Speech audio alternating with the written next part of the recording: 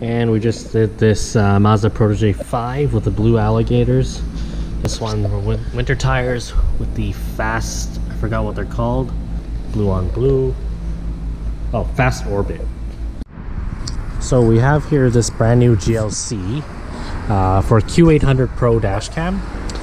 Rear camera is pretty standard. Mercedes kind of done this hatchback design for a while. The front camera is a little bit different on the 2020. With the facelift, they've kind of redesigned the module up front here a little bit. So how we have it is the front camera is now mounted off to the passenger side, and the reason why is this module now has a lens that fits right here, so you can't block it. You can kind of see the marking there. We could put the camera kind of to the left of this, but because the Q800's wires come to the right side, it's kind of a little bit awkward putting in the middle, so it's a little bit more discreet up top here. From the driver's seat you can still see the flashing red light, so you know it's working, but a little bit different, yeah, with this facelift. I think the C-Class and the GLC both got this, and I'm thinking most Mercedes going forward is going to go with this design anyways, so just something to note. And then for power, we have a fuse box down here under the kick panel. And here we have this gorgeous one owner Cayenne turbo. It's a 958 generation, so we've got the Bose amplifier, fiber optic amp retention module, and obviously steering control retention, so you can see when I hit the volume like that. I can also skip radio stations. Some of the buttons don't work, like a mute button, because most new radios don't have a mute wire. For this car we put in the Kenwood DNR 876S. That's got wireless Android Auto and wireless Apple CarPlay, and also built-in Garmin navigation. Right now, obviously, inside our garage we don't have any reception, but you can see this very familiar Garmin navigation interface. Very user-friendly, just like any Garmin portable GPS you've ever used, but obviously with a 7-inch touchscreen now. For an even easier interface, the Android Auto or Apple CarPlay, Google Maps interface would probably be better, but GPS is great, you know, in some areas where you don't have cell reception. Super clear display on this one, and we also have a backup camera. For this car we actually have two backup cameras. We got one down here and one up here with the R20X, and we also have an F800 Pro. We've done a lot of stuff to this car over the years. The R20X, the customer requested to have it pointing straight down so you can park super close with the bumper. This one with the factory or the double din screen, we have it going a little bit further down the road, so you can get two different angles on this car. And we're doing a RallyArmor install on this Honda Civic sedan, along with some red Alloygators. That's the factory mud flap. And the beauty with the RallyArmors is that you have a pretty sturdy bracket that reuses the factory holes, so we don't have to drill any new holes into the fender liner. And a sportier look.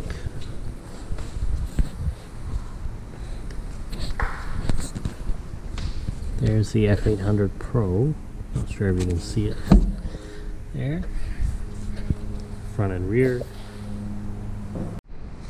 And we have this brand new Sienna in for a backup sensor install, actually also a front sensor install.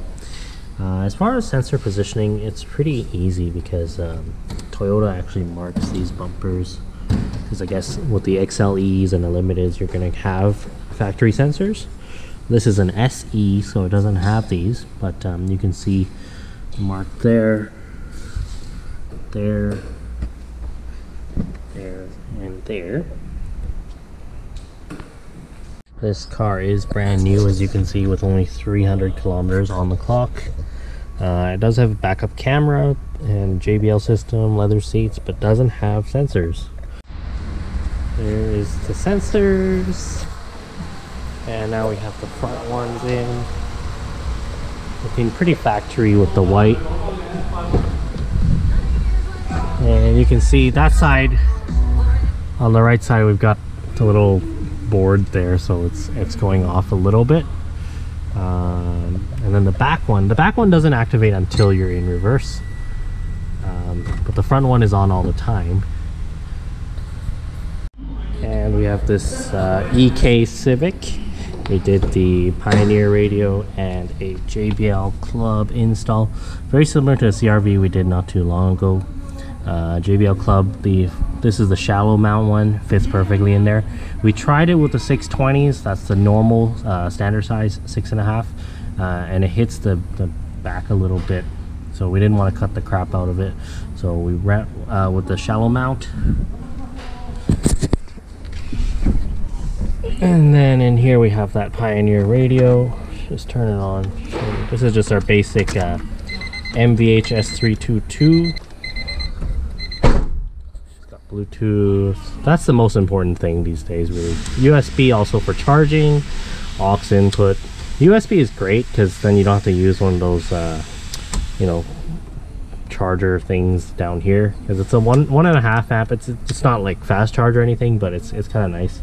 And then yeah, the mic's just right there. And if you're worried about it getting stolen, which, you know, let's face it, it's a 97 Civic, you can always take out the faceplate like that. And we have this Audi S5 Sportback in for the APR intercooler. We've done a lot to this car already. We're doing a race chip GTS on there, give it a bit more power. Got H&R spacers all around. H&R springs all around. We went with the springs because this car's got adaptive suspension, so we want to keep that all working. We got the 15 mils in the back, and I think it's a 12.5 mil in the front. You can see the H&Rs. And of course, 5-window tint for this one. This is actually, he's got a baby seat back here, and his daughter complains about the sun sometimes, so good to have a bit of window tint back here. We have here a brand new Hyundai Accent with the VIOFO A119.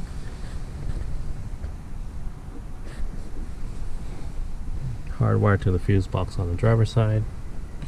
This camera can do parking mode, has built-in GPS, just doesn't have Wi-Fi. If you want to upgrade to Wi-Fi, you can go with the VIOFO A129 Pro. It's a very similar looking camera, but it has 4K and obviously the Wi-Fi. And you can add a rear camera to the A129, whereas with the A119, we only have the front camera. Hyundai's always come pretty nicely equipped with LED headlights, LED accents, alloy wheels. Even though it's just a cloth seat, you know, not too fancy of a car, but really nicely built. Here we have this 2015 Pilot, the last of the second gen Pilots. Doing a lighting upgrade for both the low beam and the fog lights, and the 1000 Thinkware dash cam. There. This one is a little bit tricky because unlike the new Pilot, it's got a rear window that flips open like that. So we're gonna play around where we can mount the rear camera. I'm thinking right here, it says unlike the 4Runners, we actually do have a spot that we can kind of mount a camera to. We could put on the glass, but then you have to run it kind of along this dangly dang thing, and it's kind of ugly. There's the Honda Pilot now with the CLD Kong, low beam and the fog light. And then we have the U1000 here, recording in parking mode.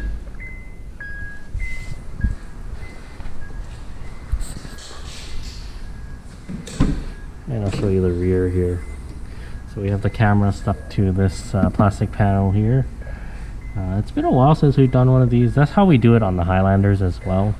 So no issue as far as interference with this going up and down. And we don't have an ugly dangling wire, because unlike the factory cord here, it doesn't, you know, shrink up when you close this. It's just going to dangle, so it'll look pretty bad. Whereas this way, doesn't matter if this window is open or closed, the camera still records. And even if you're loading bigger items, you don't have to worry about knocking it, because it gets out of the way when you swing the trunk up. And here we have this 2010 Honda Pilot. We just did the iData Start HC2352AC remote starter on. This kit comes with a two-way remote, two-way remotes. but you can also start it with the lock button. So how that works, you hit the lock button 3 times on the factory fob. Funny enough, this is the lock button or the remote that is on all of iData's marketing materials, is the Honda key. 2, 3, like that, then it will start. And you can also use the lock button to cancel it. So I think you go 1. This fob is really weak. I gotta get closer. It doesn't work. The fob is too weak. So I'll just go over what we installed. It's the HC2352AC. We don't use this analog harness at all. With these newer cars and very popular models like this Pilot and other, you know, Hondas, GMs, Fords, a lot of other makes are actually covered by iData Start's T-Harness series.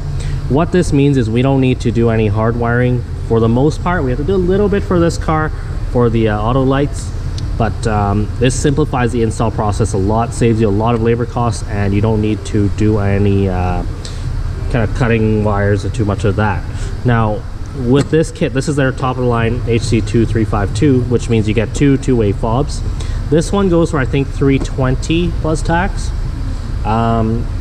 versus the base kit that has no remotes for $180. So you're paying about 140 bucks. You get 2 two-way remotes. Now, if you don't really care about the two-way function, you can get the one-way, the 1152. Now that one is only $230 plus tax, so you're only paying $50 more to get the 2 one-way remotes. You're getting way better range, and it's only $25 a remote. And the remote's nice and small like this. That's it again next to the factory Honda fob. So really nice thin remote, and you know, these are modular, right? So you can always do something else with it, put a drone to it. You know, if you break these, it's easy to replace them. It's cheap to replace them. It's not like a factory fob where if you do break it or whatever, you can't really fix it. Now, well, you can, but it's very expensive to get a new factory fob. Let's say, for example, your factory remote, the key works, but you can't lock and unlock from it anymore. This will take care of that too. This is a 2019 Audi R3. Customer just picked this car up about 2 weeks ago and already got hit and run twice, as you can see there. So we got with the Q800 Pro in a parking mode right there. The way we have it mounted is so that the lens is pretty much centered, and then we have a rear camera over there, right in the middle. This car's got the black optics package, really nice. This is a 1993 LE edition Miata. The next jackpot is $70 million. Customer wanted a new radio, obviously with the Bluetooth connectivity. This is the full package with the rear headrest speakers, and so we got the Bluetooth with the mic up here. And customer was concerned that, you know, is this whole install reversible, because of course it's got collector plates on it. If you ever want to apply that blue LED radio, is not gonna fly. Clearly it's not factory. But yeah, no issue there. We're using harnesses and there's no cutting of wires, so everything is fully reversible. This is a 2006 Pontiac Solstice. Customers had it since brand new, I guess, and putting in a new radio for it. This is the factory kind of CD aux. Not bad for the time, honestly, but you know, that's 14 years ago. So we're putting in a whole new Apple CarPlay Android Auto system with a capacitive touchscreen. And there's the Alpine ILX650. For these cars, we need to have a chime retention module that's behind there. So that's why from here, you can kind of hear it from behind the dash. It's a little bit different from the factory setup. Now, if a chime retention module is not used on these later model GMs, you actually lose the turn signal click, which is pretty important. And it does a few other things, of course. There's no accessory wire on these harnesses, so you do need the chime retention or the data module actually, to trigger the accessory. It can also trigger reverse and illumination. We're not using that today since we're not doing a backup cam. And the Alpine 650 does not have illumination wire.